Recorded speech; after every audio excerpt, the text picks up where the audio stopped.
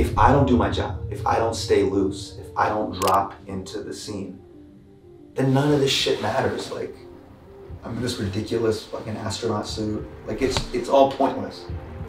At this point, I gotta go out there and just have fun.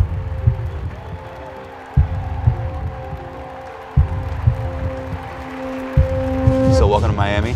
This is tech rehearsal week. Basically what we're doing is we get to Miami, show number 1 of the tour is Friday. We get to Miami on Monday. The truck pulls up, they unload everything, and they basically just start building what everybody will see on the tour for the next almost year. Like, is it difficult? No, it's a breeze. It's a breeze, boy, I told you it's a breeze. Yo, it's a breeze, boy, I told you it's a breeze. Yo, it's a breeze, boy, I told you it's a breeze. I'm up in the VIP and it's all on GOD. I think one of the craziest things is none of these people that are here were here or a part of the project 6 weeks ago. And now they're all here working on this project. I was talking to the guy who owns this venue, and the show that shut down in this space in March of 2020 during the pandemic was Hamilton. And we're the first show back. Like, is it difficult? No, it's a breeze. Wow, this is the rear projection? Yeah. Wow. So this is the RP screen. By the way, you know we own all this now. Oh wow, we bought this. We bought all this stuff. This is the scenery. How much is this? How much did we buy? The RP is only like 2,000. Yeah, this right here is 2,000. This is an RP screen. Shout out to all my B&H heads. Light work, 2Gs. Yeah. This is a rear projector. This thing is $500,000. Yeah. This is like our Lambo. You know how like rappers will be like, this is our Lambo. This is what makes the show possible. Only people who know. You know about the UDX 4K32. I was telling everybody, I was basically like, it's like Starbucks to go. How do you create a show or a product that everybody across the country in all 52 cities is gonna get, but we can pack it up on a dime, and then the next night we can go to a different city, the next night we go to a different city, and it looks like a Broadway show. So this week is basically a crash course in, hey, can 2 Indian kids put together and produce a touring Broadway show?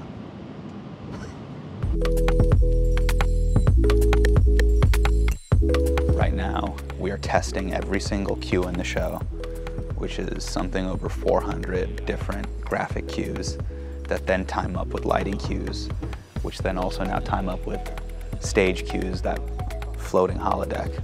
Transition out of this, let me just see the full transition. This is what people don't see. It's the tedium of producing a show. You sit in the audience for hours. You go through every single cue for 3 days. Every moment is planned. That's just how I approach my work. Fingers crossed, because we spent a lot of money on this, and if it doesn't work, I have a lot of explaining to do to Bina.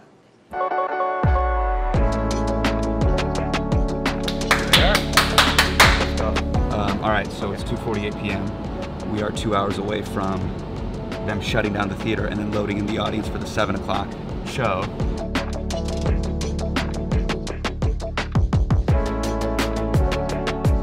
It's the size and scope. You know, with Homecoming King, the size and scope was just creative. Will the audience be down to come watch a storytelling show? It's me, basic lighting cues, and then a projection behind me like I'm a substitute teacher. Like I'm like, hey class, my name's Hasan, this is my story. And I would just, they would literally go through the slides. We're now doing venues that are 3, 4, 5 times the size of the venues we were doing for Homecoming King. Will it work? I mean, that's the experiment. Will it work? Like, we'll see.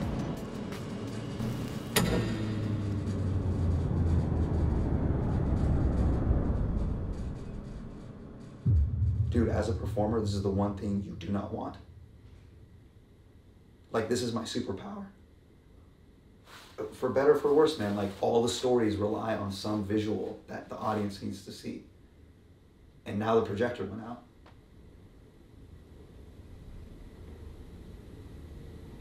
Can I just be honest? I have all this anxiety because as a performer, sometimes I get really tight. I get locked into the plan. But it's like, they're gonna be here in what, fucking, show starts in fucking 20 minutes. This is just one of those moments I just have to let go. Because it's not in my control anymore. like at this point, I know the show. Everybody out there is doing the best they can to fix it. We have to just give them a great show.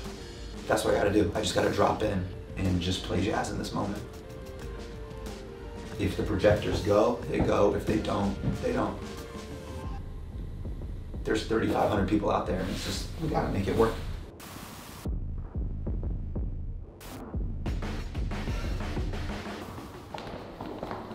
All right, so right now it's just about 7:30. We're running about 30 minutes late, but I just heard that the projector is running, so I think the show's on. I'm going to check in on Hasan and PV right now. Yeah. Okay, we are up, we are running. Okay. And we're not worried that there's any sizing issues or anything like that? We are running on the backup, but it's up, so this is good. It'd be great, just the whole stage goes out and I'm just in a jumpsuit. I have to come out and give a disclaimer. Listen, there was a whole thing. Yeah.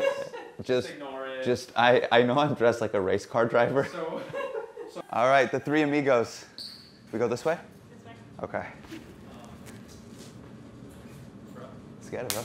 I think the thing to remember right now is that everything we did over the last 3 days will mean nothing unless you have fun up there. Totally. That's the only thing that matters. Yeah. Is that you are just having fun. Don't worry about the projectors. Don't worry about the screens. Don't even worry about the audience. Just have fun up there.